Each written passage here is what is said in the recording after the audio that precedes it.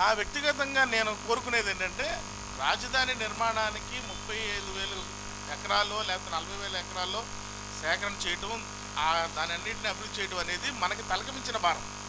మనం చాలా చిన్న స్టేట్, 13 జిల్లాల స్టేట్ అది, అందులో లోడ్ బడ్జెట్ గల రాష్ట్రం. దాని తగ్గట్టుగానే మన రాజధాని నిర్మాణాన్ని కూడా చేసుకోవాలి.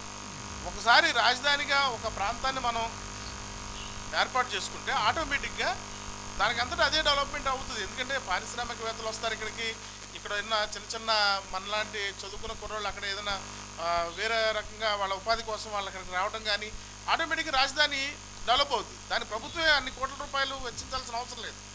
కానీ ఇక్కడ జరిగిన విధానం ఏంటంటే భారీ ఎత్తున మనం ఎక్స్పెక్టేషన్స్ పెట్టుకుని అమరావతి నిర్మాణం అని, అమరావతి రాజధాని అంతర్జాతీయంగా నిర్మాణం జరుగుద్దని, లేకపోతే దాని గురించి ఎక్కువ ఎక్స్పెక్టేషన్ చేసుకోవడం వల్ల మనం అక్కడ కనీసం అక్కడ 5 పైసల వంతు కూడా మనం అభివృద్ధి జరగలేదా అనే భావన కలుగుతుంది.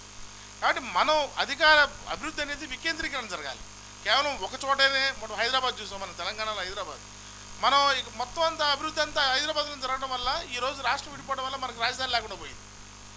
అదే పొరపాటు మళ్ళీ జరగకూడదు అమరావతి విషయంలో. అమరావతిలో మనకు రాజధానికి ఏదైతే మౌలిక వసతులు కావాలో అంతవరకు ఏర్పాటు చేసుకోవాలి. మిగతా అభివృద్ధి అన్నీ కూడా అన్ని జిల్లాల్లోనే ఏర్పాటు చేయాలి.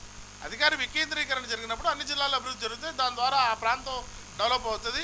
అక్కడున్న మీలాంటి నిరుద్యోగ యువతకి ఉపాధి కలుగుద్ది. ఏరియా వైడ్గా డెవలప్మెంట్ అనేది జరుగుతుంది. కాబట్టి